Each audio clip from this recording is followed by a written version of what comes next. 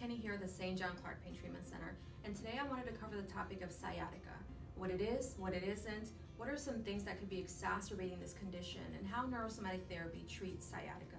So sciatica actually refers to an impingement of the sciatic nerve, and the sciatic nerve is a bundle of nerves that leaves both the lumbar and the sacral area.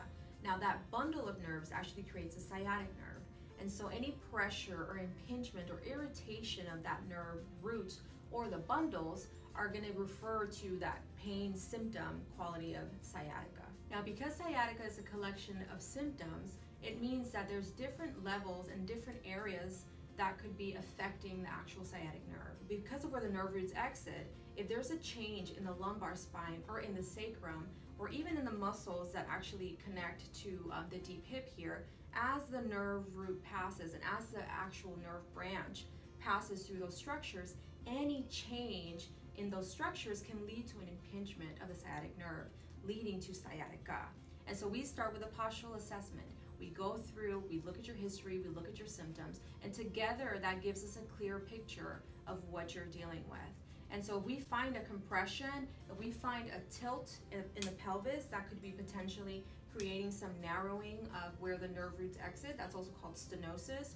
If you have a diagnosis of a spondylolisthesis, which is where one of the vertebrae shifts over the other, then that can lead to some compression of the nerve roots.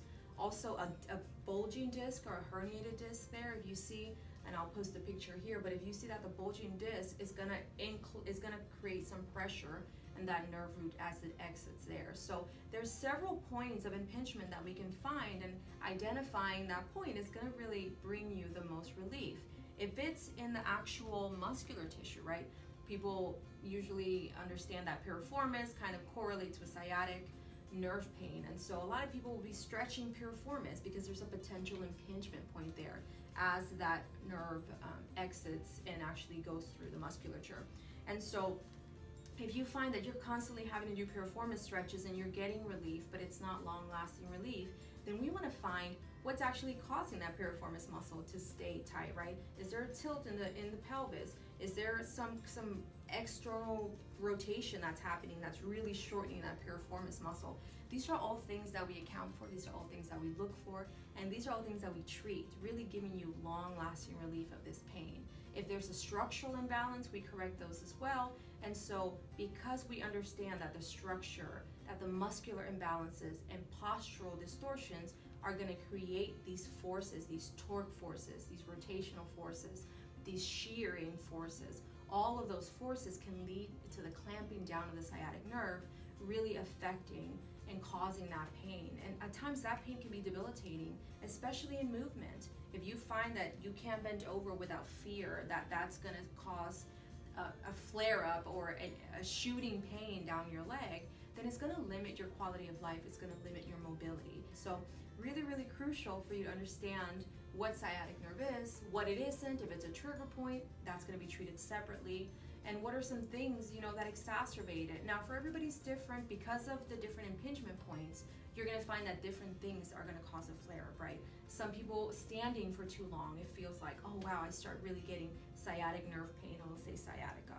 Or maybe it's sitting. Being in a seated position can create a lot of force and a lot of pressure in the lumbar, right? And so if you're seated at work for long periods of time and you find that standing, wow, causes a lot of pain down the leg, on the side of the leg, those things can be coming from a pressure, a compression of that nerve root in the lumbar spine, or something happening in the sacrum. Again, there's different points, and so that's why it's crucial to find someone who can analyze your structure, who can look at your symptoms, who can really put those things together and say, this is the source of your pain, and we're going to treat this, and we're going to keep it gone, right? Because that's the ultimate goal for us, is to restore function to the body, restore balance to the structure, therefore restoring function to the body itself. We do treat trigger points as well, because we often find that it may not even be an impingement of sciatic nerve, that it could be a referral from another muscle group that kind of mimics that same pattern of sciatic nerve impingement. And here's a picture of what that looks like with the trigger point charts. You see that there, even in some places in the hamstrings, that could feel like, wow, I'm really getting some of that pain. So in that case, it wouldn't necessarily be actual sciatica, and that's what we like to kind of cover, both between what sciatica is and what sciatica isn't. There are pain patterns, specifically trigger point pain patterns, that can mimic sciatica pain, and so really understand what the source of your pain is going to give you the best possible outcome as far as long-lasting relief. Now I'm going to list some published research in the description, kind of going over some of the things that I'm covering today. Again, if you find that you really have not gotten full long-term relief of this kind of pain, come see us. We'd love to help you out. We'd love to restore your function, restore you to balance, and help you live your best life. Give us a call at 727-347-HEAL. That's HEAL. Thanks again, and remember that education leads to empowerment.